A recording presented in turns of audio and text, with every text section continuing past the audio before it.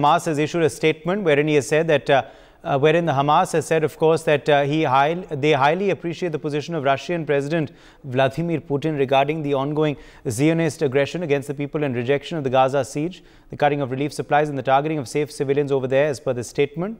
This, of course, follows after the Foreign Ministry of Russia made calls for peace between the two countries. What has the Hamas said vis-a-vis Putin's stand, Arzu?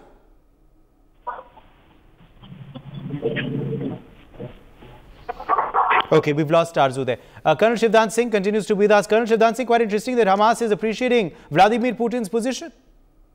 Yes, because Vladimir Putin has come into their indirect support, and because of he wants to sort of oppose America, because America is supporting Israel.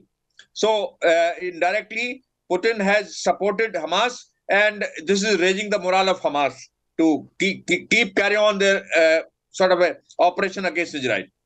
For more such videos, subscribe to the NewsX YouTube channel, hit the bell icon.